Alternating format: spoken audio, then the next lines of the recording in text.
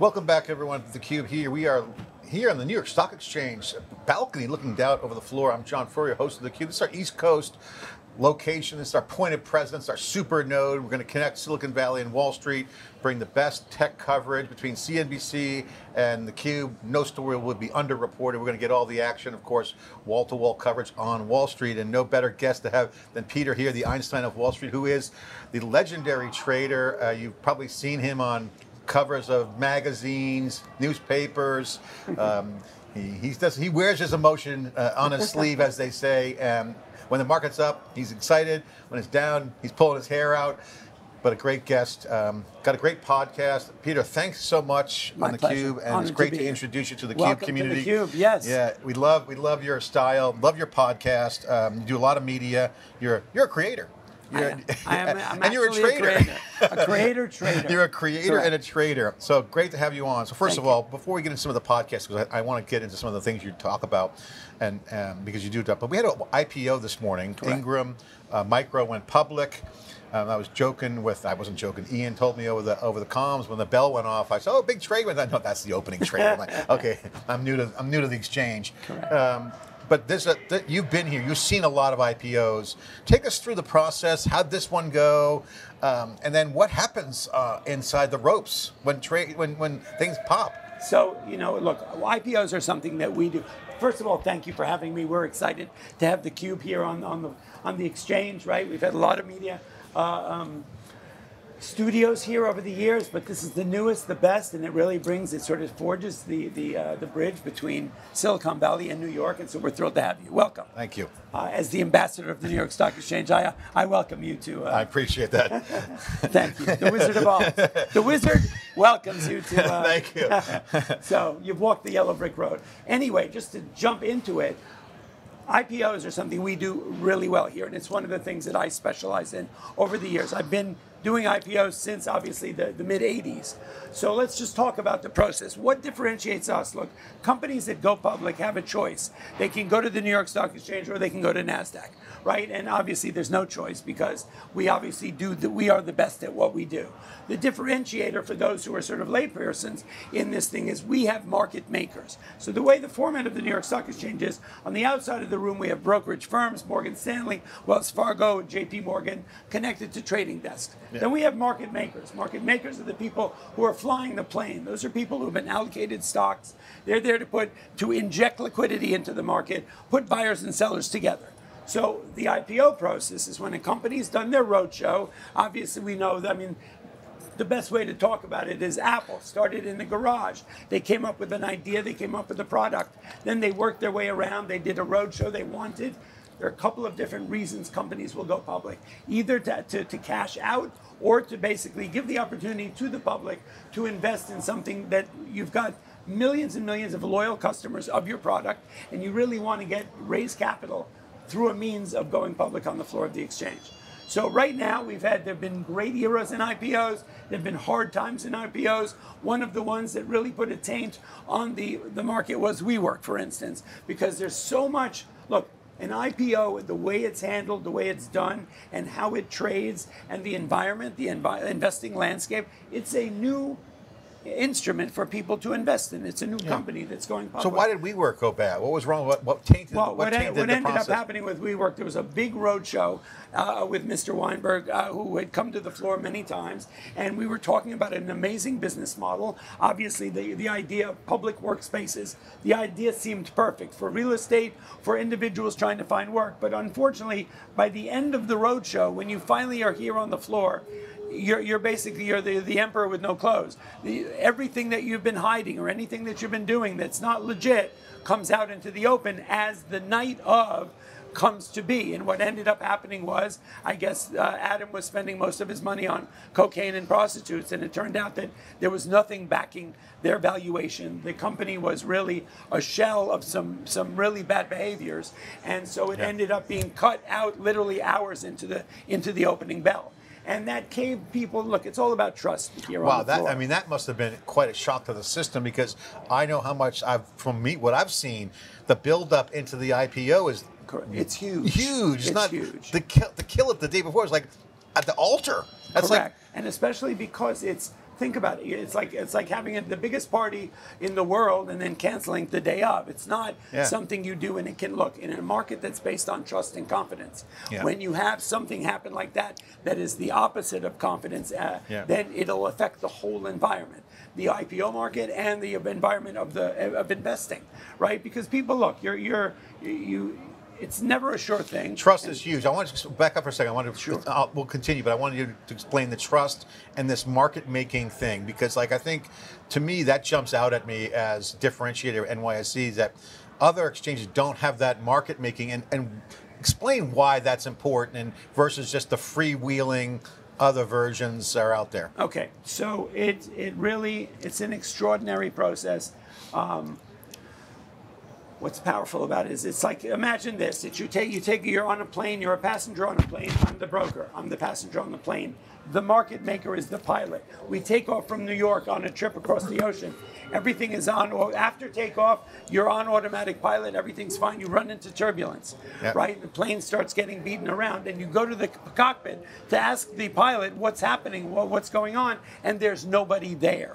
Right? So it's a matter of somebody's flying the plane. Somebody also has their job is to create a smooth and active market, to inject liquidity into the market. In the old days, when we were trading open outcry, auction market here on the floor, you'd walk into a stock and say to the market maker, who has been allocated a stock based on how much money they've committed to other companies and how they create a smooth and active market. So the company that gives the stock exchange is an allocation process. The company will pick them because of their past track record.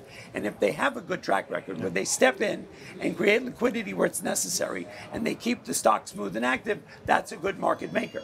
On the other side versus of it volatility where it goes up and then could crash. On NASDAQ, it's strictly electronic. So you open the stock based by an electronic book that says these are the buy, these are the sell, they match up at a price, and all bets are off, and it can go up or down without having any guardrails. Right, it's like that ball. You remember when you were a kid? And I remember in '87 when I was in college, that big crash created the curbs. The flash crash. The flash crash, because it was just went out of control. Correct. And that then created this idea that okay, we've got to put curbs on things. Correct. Is that kind of? I mean, it's actually a really good thing. So think about it. If markets are strictly electronic and there's nobody curating the situation, in a market where there's obviously a lot of volatility, the communication highway, in the old days, you used to have people who would sit in front of a courtroom waiting for the story to blow, or somebody, now the information highway is what runs these things. We can find out about something happening before it even happens. So the fact that you have someone at the point, boots on the ground, point of entry, who has not an axe to grind, but has he keeps everything going smoothly. And so on NASDAQ, what you're going to see now is a lot of the tech stocks went to NASDAQ because of valuations back in the day. We're starting to see a bit of a transition because the New York Stock Exchange has opened up a thing called NYSE American, where they're letting in stocks with softer valuations to come and list here. But imagine this, you go to a NASDAQ with a stock, there's nobody really running the show. There's no one injecting liquidity. So where there's an absence of public buying and selling, it's just a free-for-all. So it's like an electronic bulletin board then. It becomes a free-for-all. So the stock can go from 3 to 20 and back to 1 based on nothing more than there's no public interest. Here, 7% the book goes slow. 10% dislocation from the last sale, we stop trading. And then we find out, is there news out? Is there a situation that we need to, was it a fat finger? Okay, and then we try and give everybody a look. It's our fiduciary responsibility. So the trust comes into actually kind of not letting perverse behavior come in to potentially manipulate stocks. 100%. And we would always hope to think that everybody's a good person, but they're not. I cover the cybersecurity area. Let me tell you, it's highly motivated. There are a lot of rats. I say, people, the mouse wants the cheese. Cheese is the money, and you want to go, and the money's here. And so they'll guess do what? anything to get it. Right, so here, as much as we don't want to over-control, there are parameters put on it. So what does a market maker do? In the absence of public buying or selling, they step in. In the old days, I'd walk into a stock, I'd say, I'm a quarter for 100,000. There'd be 2 buyers next to me. We've got 3 buyers now who want to buy stock for whatever reason. There's a war just started, there's news out, whatever it is. We ask the market maker who's running the show, where are the sellers? He'll say there's 200,000 at a quarter, there's 100,000 at a half. The buyers will say, well, where do you play? right? Yeah. He will, so 3 buyers, 2 sellers, the market maker will then become the 3rd seller at a price of his choosing, right, to facilitate the trade. The way Wall Street works is we're putting stock on the table. Yeah. That's our goal. Yeah. So whether it's an absence of a buyer, he becomes a buyer. Absence of a seller, he becomes a seller. All right, so when was your first trade? Your first trade? What was your first trade? Okay, my first trade was digital equipment. So the first time I actually, no, it was not. Digital Equipment Corporation? No, yeah, that was DEC, Decathlon. No. I'll tell you my first trade. Now you just reminded me of it. So there's no training for this job. Everybody who works on Wall Street starts as a squad or a teletypist. So you come down here, you start at the bottom of this cast system. They had those old TVs back then hanging from the... It was a Quotron machine. It was a static TV set. So imagine this. You start at the bottom as a squad, a runner, become a teletypist, you become a clerk, an option clerk, retail clerk, institutional clerk, and then your goal is to become a broker. In 1903, they issued 1,366 seats like a taxi medallion. It gives you the right to trade, and the price of a seat has gone up and down based on the economy and the market. So everyone's goal when they came down here was to get a seat. It used to take 13 to 15 years to get a seat because you had to build trust. Yeah. Nobody left the job, yeah. right? And it was the greatest job on earth, so nobody left. Yeah. I got a seat in 3.5 years because one guy died, one guy got fired, one guy quit. Yeah, they didn't have the CSI, otherwise you might not have that seat. Exactly. So I got my seat in 1988. I was sent into a stock called McGraw-Hill Partners. I believe it was a I know, that was Craig company. McCaw. That was a telecom, wasn't that a cellular company? MHP. That was Craig McCaw's company, wasn't it? I don't even know. I was 27 years old, and they handed me my first order, and they said, here's 5,000 shares, go buy it. Now, back in the day, we had a kind of fraternity-ish, but there was a bit of a hazing process. When you got your seat as a broker, your parents came, you signed the big book. Yeah. It was signed by Alexander Hamilton and John Paul Getty and Carnegie, all those people. It's like Santa's book. And so it was a big deal. You got your badge. Yeah, it's an IPO, it's like an IPO. I have my badge. This is a seat. My number's been 588 for 37 years. So they send me out in the crowd, and everyone knows Tuchman's got his first order. Let's mess with him. So I go in, and the specialist... You had no idea it was coming. Of course not. Yeah. The market maker was a guy named Bobby Corso. Fascinating character, an old school Italian guy. He wore very thick glasses, and I walked into the stock, and as you would do with an order, I'd say, hey, Bobby, how is it? And they had already set this up for me. And he said, Peter, it's a quarter, a half, 50,000 up. Back then we were trading in eighths and quarters, quarters and halves, right? It was not pennies, right? So he said, so what do you want to do? My instructions were, go along. Go along means just don't take the offer. When someone else buys some, you buy a little bit. So I was a little bit hesitant. I was very nervous. So he said, it's a quarter, a half, 50,000 up. I said, okay, I'll bid a quarter. Someone else walked in and said, I'll pay a half for 20,000. He said, you bought 20,000. I said, well, is there any left for me? No, you now are bidding a half. I said, okay. Then I'm bidding a half for 25,000. Someone walks in, how is it? It's a half, 3/4, 20,000 up. Another buyer walks in. He says, how is it? He goes, Peter's a buyer, there's 20 at 3/4. He says, I'll take the 20 at 3/4. I said, how is it now? There's none left at 3/4. You're going to have to pay $25. So I've now walked into the stock, it's trading up $0.50. I haven't bought a share. So I'm like shaking and I'm going, okay, I'll pay $25 for 50,000 shares. He says sold. He sold me the stock. By the time I got back to my booth, it was trading $0.75 lower. So that was my haze. And they realized they got me. Snookered big time. You got snookered big time. So, okay, that's not as bad as kind of getting pummeled, but I mean, that was basically a way, hey, you're welcome to the party, pal. Exactly. Put on your big boy pants. So what did you do when you got back? You said, they got me. I'm not going to get fooled next time. I actually got on with I confronted it as you always do here. Yeah. First of all, honesty, best policy. Yeah. Tell them what happened. I said I got snookered. I said, if you need an adjustment, I'll do it. Back then, you fell on your sword. You did the right thing. Right. I said, now, I didn't buy them all. I said, you still leave 50,000. I'm going to work it for you. Yeah. He goes, I'll give you one more chance. You were entitled to one mistake on Wall Street. The second mistake, you're out of here. Yeah, they didn't want to see a third. There's a line of people waiting for your job. Oh, I know. So that brings up my next question. First of all, that's a great story. So that one strike you're out rule is not for the faint of heart. No, it's not. And working here is not for the faint of heart. I mean, this is a culture. Take us through that Wall Street culture, because I think it makes people better at their game. Knowing, I'm sure there's 1.5 mulligan option. Yeah, of course if you've proven yourself, okay, he might have had a bad day, but 3 strikes, you're totally out. But it's New York, of course. But take us through the pressure. I mean, it makes everyone better. When do you see somebody say, okay, they're not going to make it? We see that a lot. So look, this is the next to air traffic controller, the most stressful job on earth, apparently. That's what it's called. And look, we're trading millions and millions and tens and hundreds of millions of dollars on any given day. And basically, you need to know your game. That's why that process of becoming a teletypist, a clerk, building trust with your people is a big fine point before you get your seat. Okay? You go out into the crowd. It's a matter of relationships.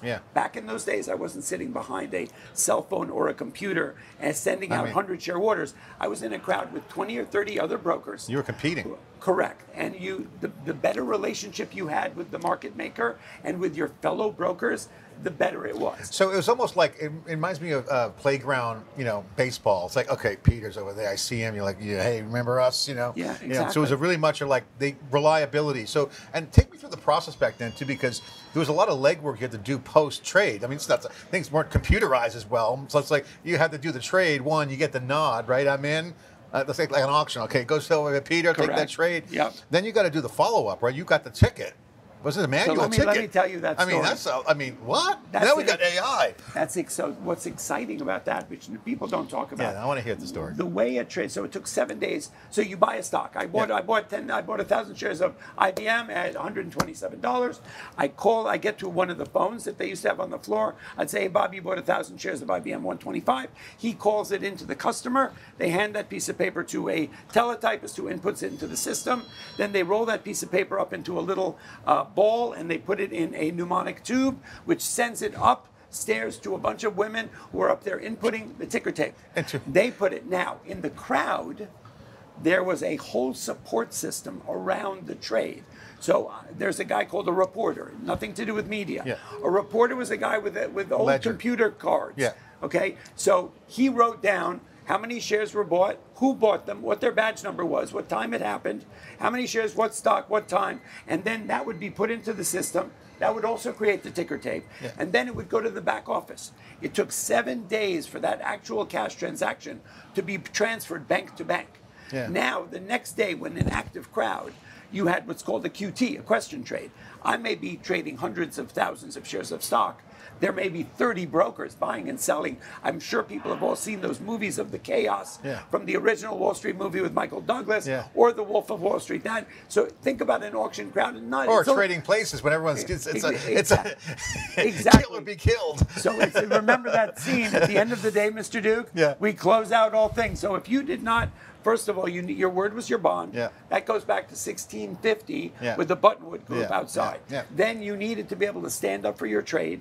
We would always go confirm the trade. I would go back to the other broker's booth and I'd say, remember, Bobby, I bought 1,000 from you at 125. They'll go, yes. We would check that off. We'd bring it back into the booth. We had that ledger. It's the so there was almost blockchain. There was like classic sets of books. You had the front end. You guys were keeping track here. The lag with the little funnel thing up the tube thing. You've seen in old movies. The back office. And that's a lagging days. And then there's all this reconciliation going on in the back end. Oh, what a nightmare. So think about millions and millions of dollars are being traded. Money is never transferred hands from our point of view. But many days later, money is transferred bank to bank. Now think about it. In those days, if it took 7 days to do that, you may be in an active crowd trading and there would be what's called a question trade. So I may even have this on me. It's a fun thing. So we used to have I hope I have it on me. So back in the old days when you would have, it's not here. Anyway, I'll bring it to you another time. So we'll definitely do more. We'll definitely do more segments for sure. If there was a disagreement in a crowd, I thought that I bought, you thought that you sold. I thought I paid a quarter, you thought you sold them at a half. We would have to go back to a governor. We would either go to a 5-governor panel upstairs, or you could do the flip rule. The flip rule was everybody, when they got their seat, was given a silver coin, right, which had a bull on one side and a bear on the other. You would call the governor. If you did not want to wait for that 5-governor panel, all the that, bureaucracy you just wanted to clear everything up. If it was a small discrepancy, I'll flip it for you. We'll flip, but you have to live up to the flip. That's cool. I like that. They would flip the trade. I just recently made a new coin because in the old days, everybody who got a seat got a coin from the company you worked for. And then it kind of went by the wayside. I just created the new flipping. You got to bring the coin back for sure. I will bring the coin back. So anyway, you'd flip, and whatever way, you'd have to live by the flip. That's awesome. And then now that was just, I mean, that was just a the beginning of it fine-tuned all. machine to do all those trades because On paper, the tape humans. and the tape's moving. Right, so you have a tape that's moving, so you have all these things being documented. Correct. But this lagging kind of bureaucratic administrative workflow. Yeah. So think about this for a second. God, my head's exploding. There's a famous photo that's going around in the archives of the stock exchange. One day that would be a nice trip for you to take.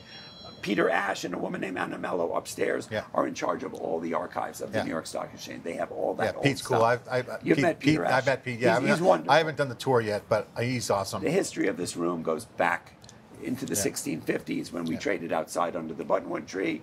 Then this building was built in 1903, and how slowly one stock after another was gone public. They were allocated to different market makers. When I came here, there were 70 market making firms. There were 5 rooms.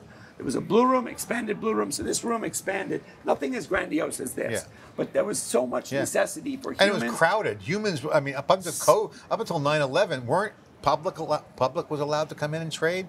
No. The public was allowed to be on the balcony seeing the trading down below. Okay. But the public was never allowed to trade. Okay. But we, at one point in the 80s, there were 8,000 people in this room. Brokers, clerks, support staff, reporters, everybody. So it was a huge thing going on. The room was back-to-back people. I've seen some old photos. I remember, growing up in New Jersey and seeing like photos of this. It was packed. It was and packed. It was active chaotic. trading. But very organized chaos. Yeah. Yeah, and then you had those old monitors that were like, if they fell on someone, I think 4 people would die. Correct. Like, like a monster box. They were teleprompter quotrons. I mean, they were hanging static from TV. They're hanging from arms. Oh my God! Yeah. You know what I'm talking about? Well, okay. Of course I do. I remember it well. All right, so I love having you on. I think because it's some time here. Next guest's not going to be on for a while. So, I mean, what are the moments? Take us through the folks who don't have that historical perspective of being on the ground. I mentioned '87. Again, I was in college because I did a whole thing on high frequency trading at that time. I wrote a paper on it in college because the big issue was the speed of communications was kind of screwing things up in terms of that system was a fine-tuned orchestrated machine. Now it's now infiltrated by this new thing called information. Correct. Like, oh my God, this who's the fastest? There were people who would set up offices closer to the unit. Correct. And ICE is master at this. They got the data center in Sequoia, and I think Secaucus, Mahwah, Jersey. So it's all fat pipes now. Okay, I get that. But now, and then you got '87, and you got the '90s. What was the best boom? I mean, the '90s was not that bad. The '90s was a good time up until the bubble burst. So I've been around for all of the crashes and crises. I don't use the word lightly. We've literally had a handful of those in history, right? Obviously, I wasn't here for the crash of '29, but I was here for '87. I was a clerk. And that was, for me, the most notable day because we were still in open outcry auction market mode. I was a clerk. I remember, you have to realize that the percentage that stocks were down. I was trading digital equipment as a clerk. It was a $168 stock. It closed at 60 that day.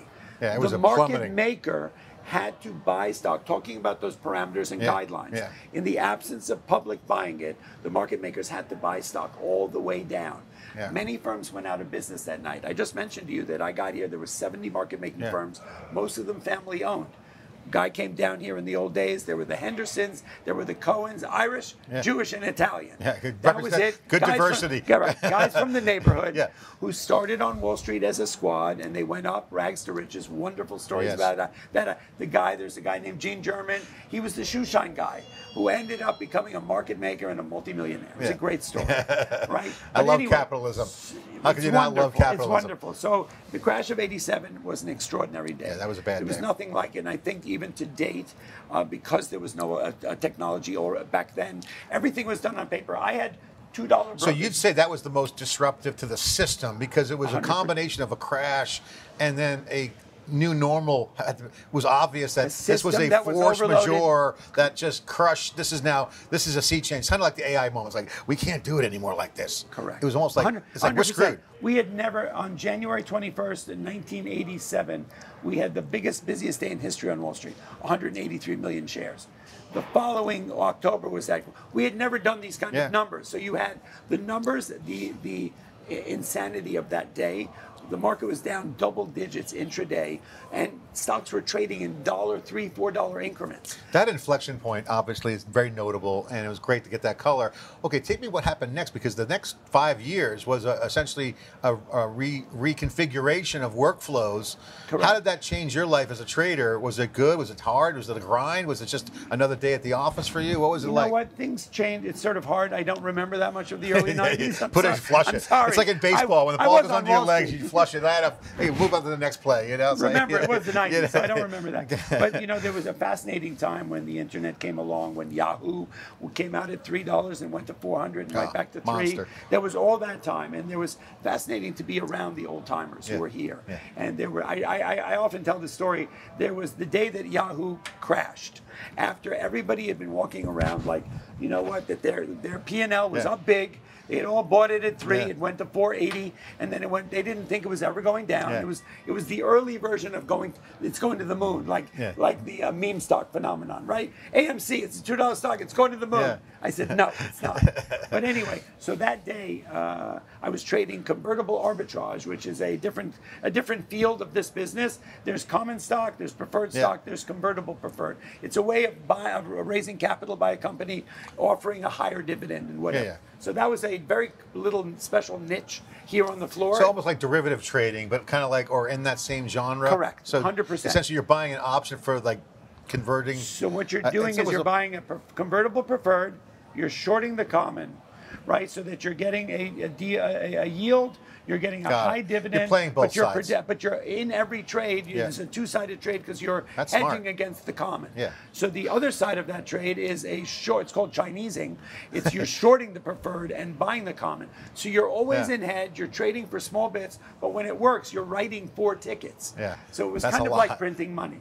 But anyway, so the day until it ends. We'll come back to the next question on highs and lows of the hair up and then the hair looking great. You know, they've been through it. So Frank Murphy, a bit of a curmudgeon, trader for JJC, was a market making firm. The day that Yahoo went belly up, and everyone was bid on a high horse because the 90-95 moment was everyone there. Never another down day on Wall Street. The internet is a sensation. Everything's First up. There were the non-believers. Everyone's a genius, right? Everyone is a genius until you get punched in the face, right? So on that day that the stock went from 480 to 3, and the numbers are probably, I'm a little off. Frank was sitting in the back, and he sort of always stood like this, and people were ripping their hair out.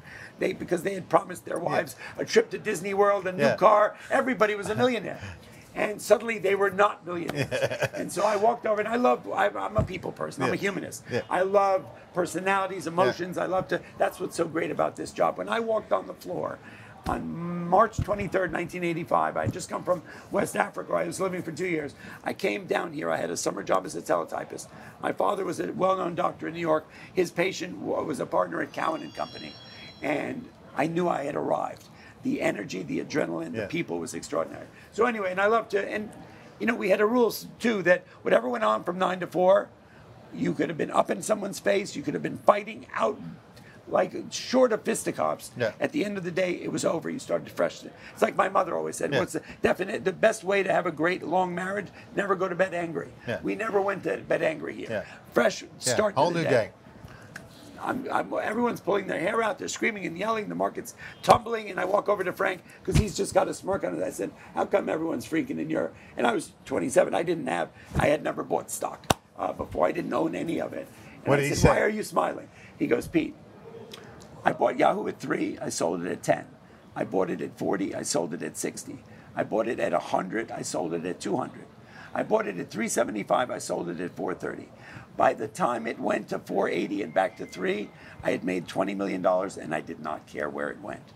That gave me that idea of that's a smart investor. I teach day trading now. I have a day trading academy called Wall Street Global Trading Academy. We'll talk about that another time. Give the plug real quick. What's the URL? WSGTA.com. There's a link in my bio on Instagram, Einstein at Wall Street.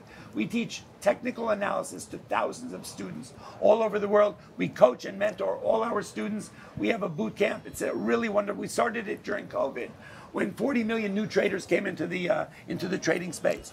But what the key thing to learn from a day, I'm sure a lot of your people are day trading, is to use a stop order on every trade, protect your downside risk in a market that goes up and down. Also, when you take a profit when you can, not when you have to. So the minute you're in a stock and you're up, sell half of your position. No one got broke taking a profit. It's the same as the tables. Put some chips in your pocket and keep playing with house money. 100%. You know that. Yeah, There's a great analogy of the two different kinds of gamblers. The one who walks in with $1,000, he says, I'm going to make $1,000, I'm going to walk away from the table, go see Celine Dion, and go get a steak at Ruth Chris, and I'm going to go home. The other one has no plan. He's got the same $1,000. He's up $3,000. He thinks he's got diamond hands. He starts doubling up on his bets. He's up $8,000. I'm never going to lose my money. The hot hand next syndrome. thing you see, he's sitting smoking a Lucky Strike, drinking a Hennessy. He's been to the ATM 4 times, and he's afraid to tell his wife he doesn't have money for the rent. Those are the two sides of the coin. I mean, this is a market. I mean, you've lived this, and you continue to do it. You have the people on the high horse all the time, but you get knocked down a lot.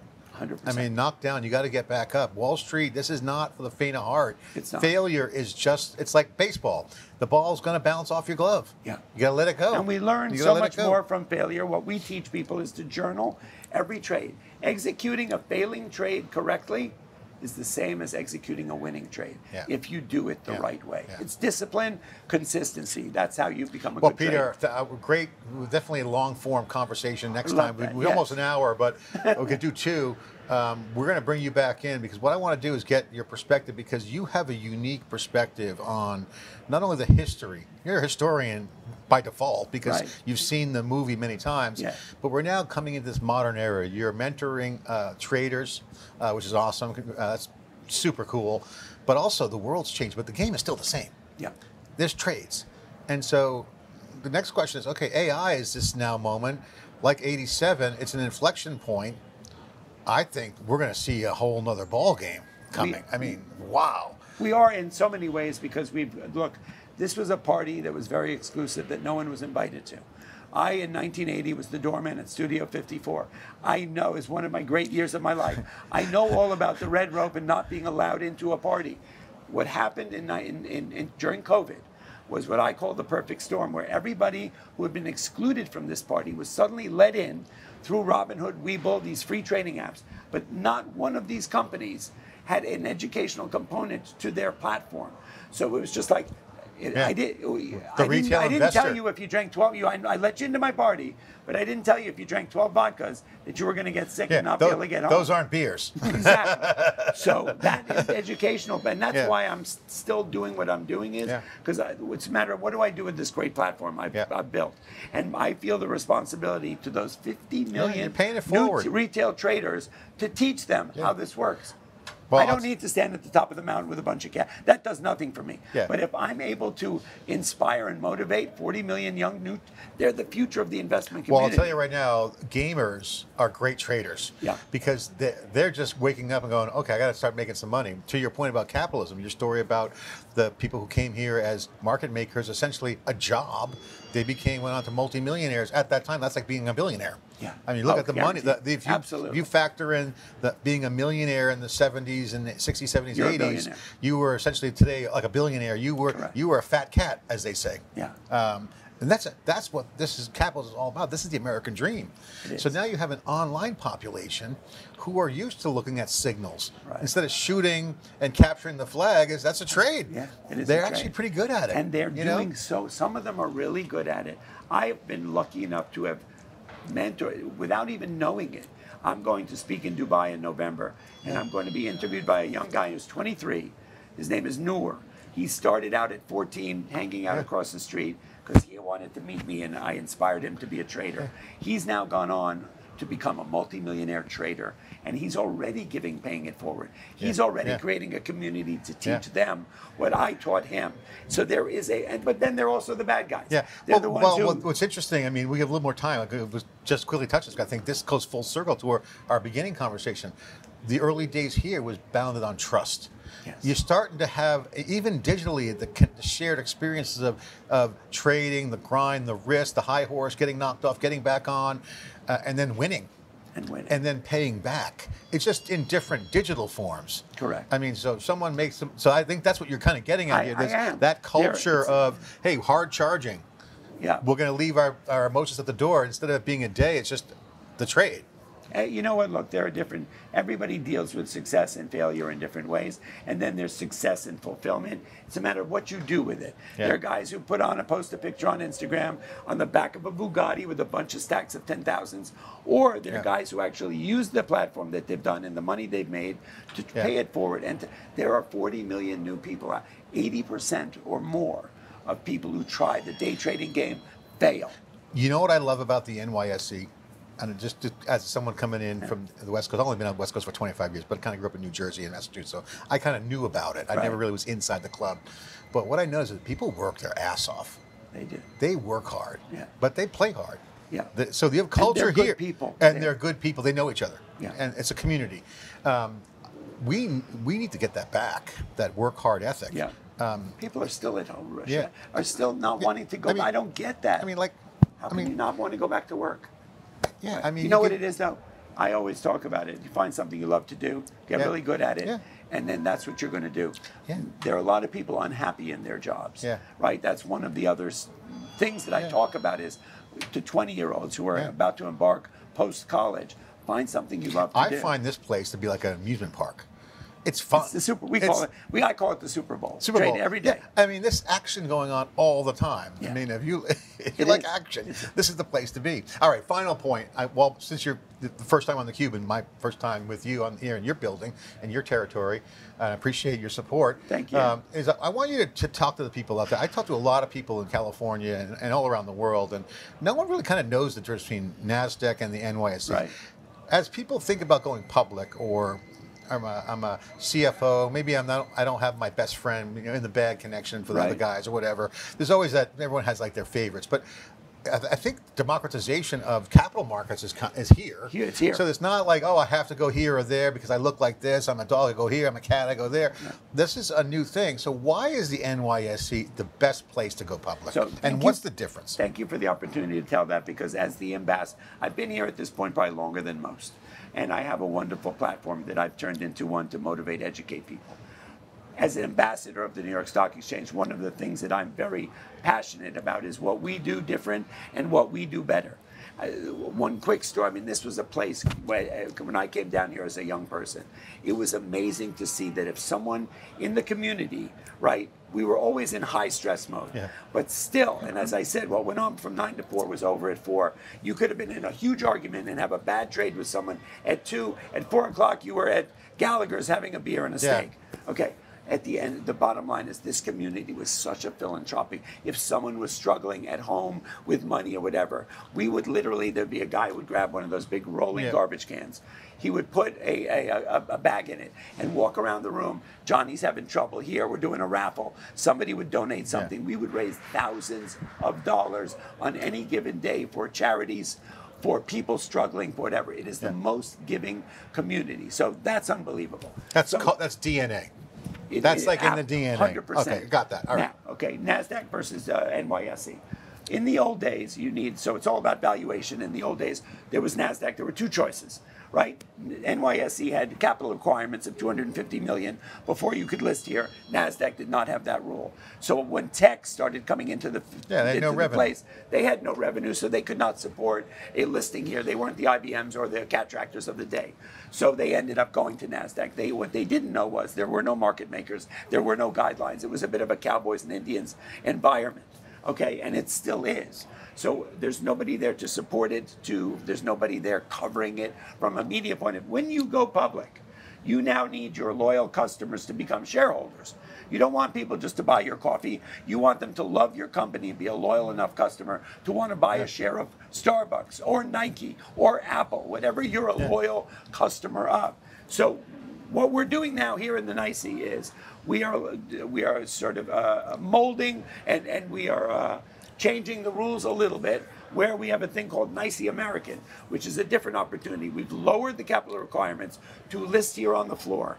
What does that offer you? It offers you the branding and marketing of the NYSE. It offers you access to somebody like me that does a lot of wonderful work with startups to try and get them to tell their story and get the new retail community who's looking for an alternative investment to see and hear you. It gives you a market maker who's there to create it lowers the smooth the and bar, active but market. gives you the trust and quality.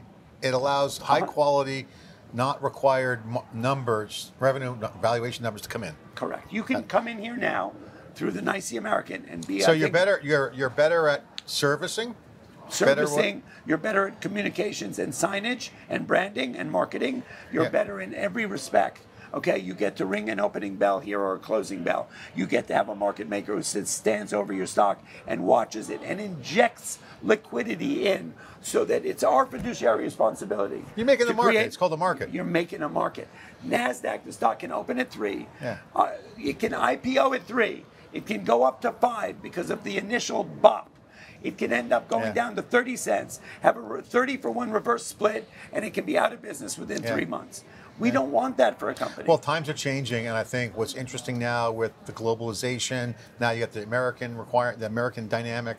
I mean, this is like, it's like Hollywood to me. It's like it is Super Bowl. Hollywood. I mean, this is great. I mean, this place is phenomenal. It is. People look great. We're so happy that you're here. Okay, I love being here. I'm personally happy because they have to kick me out of this room. I could do a podcast all day here. I think there's so much we can do together telling the story. Right? We're both storytellers. I appreciate you. Right? And to talk about the history. Well, I want to get to Studio 54. I wanted the rope in the 80s. Studio 54. No wonder why you forgot the 90s. I set that up. I didn't have to say it. You got it. theCUBE here. Just look, I'm having a lot of fun here. Look, this is the NYSE. They work hard, they play hard, but this is a serious business, serious market, trust, delegation, stock, making the market. It's all part of the process. The Super Bowl, it's the main stage of the financial markets. It's the center of the financial world of capitalism. Of course, theCUBE is here, connecting Silicon Valley, podcast style here at New York. It's wall-to-wall coverage on Wall Street. Giddy up. Thanks for watching. Thanks for watching.